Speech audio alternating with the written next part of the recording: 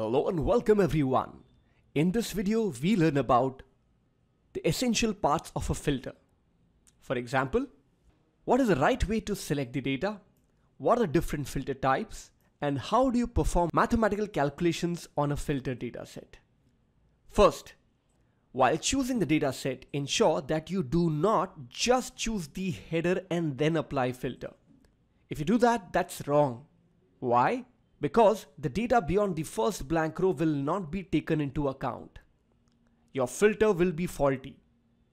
The right way would be to choose the entire data set and then apply filter.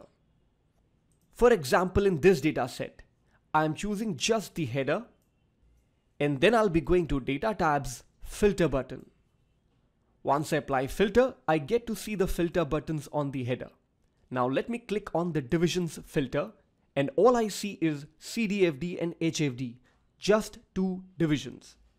I don't see the name of RAD, ED and RDD and so on. So the lesson here is choose the data set correctly and then you can apply the filter correctly. Next, let me show you why do we need to use subtotal functions for filter calculations. First, I delete the blank row. Then I'll be choosing the entire data set using Shift Control right and Shift Control down. If I've chosen extra, you can go back by pressing Shift Control up. I hope you remember pressing Control backspace to go to the header. Once done, I quickly apply filter. Then let's say I choose division and I only choose AD in that. I can see there are 4 names. Now I wish to compute the total of base salary in this given cell. By any chance, if you apply SUM function and choose the data set, the answer will be wrong. You can see that from the numbers. The reason is sum, max, min, average. All these functions that you use on a day-to-day basis computes the data for the rows which are hidden because of filter. So now your question should be, what should be used? Well, you need to use subtotal function. There are 2 ways to bring it on screen. First, the shortcut key Alt equal to, and the second is the AutoSum button. If I place my cursor at the bottom and then I press Alt equal to, notice it brings automatically a subtotal function, a digit 9 which signifies sum. You can quickly delete that and you can see the drop down list stating 9 is for sum, 1 is for average and 4 is for max. For now, I continue to use 9. Then it has picked up the data range automatically, but I would still insist that you check this once again. So your header is in the 3rd row, which means 4th should be the starting point.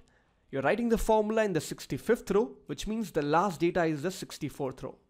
Now if I press enter, notice the answer is correct and it is picking up only those values which are part of the filtered data set. The alternative is you can go to Formulas tab and click on this AutoSum function. It will have the same effect as the shortcut key Alt equal to.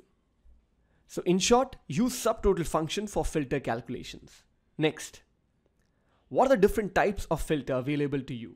First, you have the date filter. You have even more options once you go deeper inside the sub options. Next, you'll have options such as between. Next, you'll have a text filter, and finally you'll have number filter. Let me show you a quick demo of all these 3. First, let me go to Data tab and click on Clear button. This will ensure all the filters that were applied have been cleared and you can start again. First, I go to the date filter. I click on the button of filter of the date of joining. You can choose from the checkbox manually or you can go to date filters. The popular ones are between and all dates in period. Now some of the previous versions of Excel may not have this option, but if you choose January right now, it'll show you all the people who joined in January of any given year. Similarly, you can go to date filters and choose between.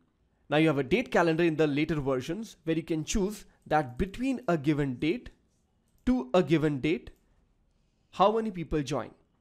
Of course, you would want to manipulate the year in our case because our data pertains to 2014, 15 and 16. So I'll write 15 and I'll write here 16. Okay, there you go. Next, I'll again clear the filter. Now I will go to the text filter. So I can choose the text filter manually, or else I can go to search box and type in AD. So all the text containing AD will be shown automatically.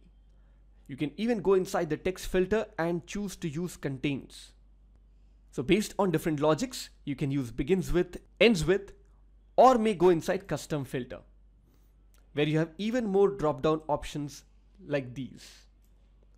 Next, I'll show you number filters. So I go to base salary, I go to number filters, and I see options which are different than the text filter, such as top 10, above average, below average. So if I choose top 10, I can also make this top 5, which means all the top 5 numbers will be shown in the given filter.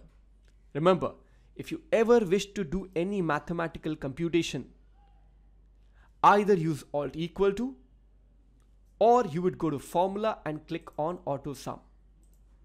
In this case, average would be wrong. So you have to pick up AutoSum and make sure 9 is replaced by the digit 1. Enter. That's the correct average. Once your work is done, you may want to apply data and then click on clear filter. So we saw 3 different types of filter, and we also saw how to use the search box of the filter. And at later stages, you may want to explore how to use sort by color. The color could be that of font or that of a cell. So in short, we learned a good deal about filters.